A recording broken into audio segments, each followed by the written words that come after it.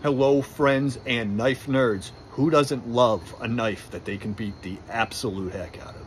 I know I do.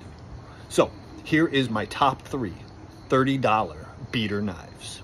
The Buck 110 Slim with a nylon handle and a long 3 3/4 inch 420 HC blade.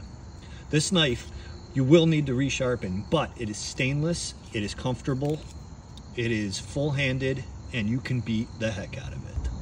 The K-Bar Dozier with nylon handles, a strong back lock, and an Aussate small blade. This thing is excellent for just tearing up cardboard or whatever daily tasks you run into. The Civivi Mini Praxis with comfortable contoured G10 scales and a 3-inch satin finished super slicey flat ground D2 blade. This thing takes a licking. Yeah, kinda.